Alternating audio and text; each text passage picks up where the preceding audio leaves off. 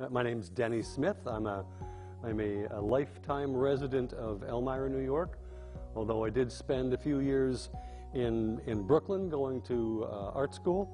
And then after a few years in Brooklyn, I really wanted to come back to the country.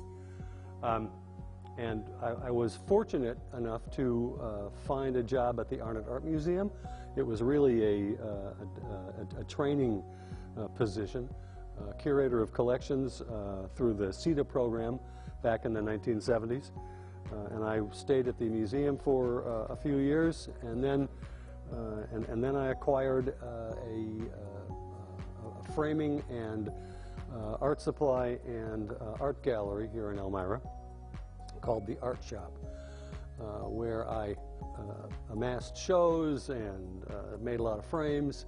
And after about 15 years of that, retail was getting pretty old for me. So I left and I went to work for a moving company, Nagley Fine Arts, and we hauled artwork all over the country, sometimes all over the world. and then I essentially retired from that because I really wanted to paint. Painting has always been a passion of mine since childhood. I'm standing in front of two larger paintings here. These are actually stages of work that are completely unfinished. When I start a painting, the first thing I do is make the canvas dirty with paint. And I honestly don't know where these will wind up in the end. But this one has about 2 days worth of work on it. This probably has about a week's worth of work on it, and it needs. I like to go for a certain level of density in my abstraction, and they're not there yet. This one over here was my art teacher in high school was John Fell, and John Fell was a famous Elmira artist back in the day, in his day. And he did all of his paintings with pieces of cut-up cardboard. And I was remembering that recently, and so I painted a whole series of these kinds of paintings, but I used credit cards to move the paint around. It was a lot of fun. So that's what, and when I work in my studio, I listen to music. I prefer jazz because of the abstraction. Or classical, again, abstraction. I'm really not trying to direct my thoughts to a recognizable image. I think that there are enough artists out there in the world who are great at that. I've got some friends who are fabulous contemporary realist painters, and let them do it. I'm having a good time throwing paint around.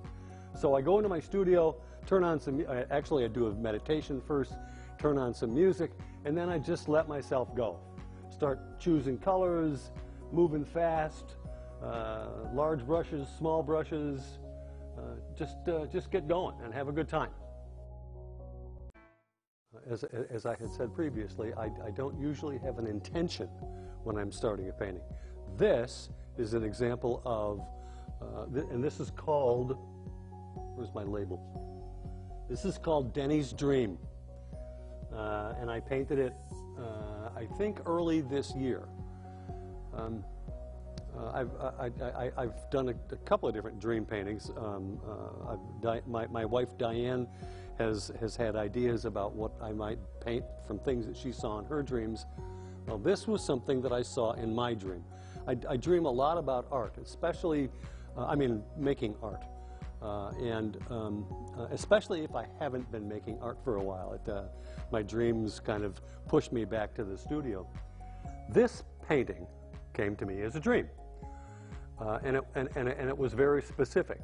Dark, almost black. This is, I know that from what you can see on the television, this looks like it's all black, but it's actually dark, chromatic black around the edges, including red and green to keep it deep and dark. And then right up the middle is this green column. And that's what I saw in my dream.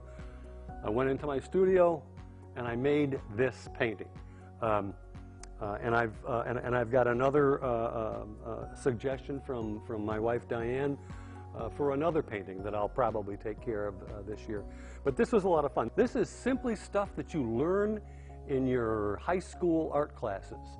It's a color study, and although you can't see it very well, these colors were very specifically chosen by me to represent whatever it is. It's a green stripe on a dark background, and that's as simple as that, you know. Sometimes abstract art is really difficult to understand, and that's because it's difficult to understand. And this is realism for me. So that's really all I have to say about it. It was successful for me. It's a painting for me. It'll probably, I don't know, maybe it'll, I mean, I always want to sell art, but you know, sometimes you do and sometimes you don't.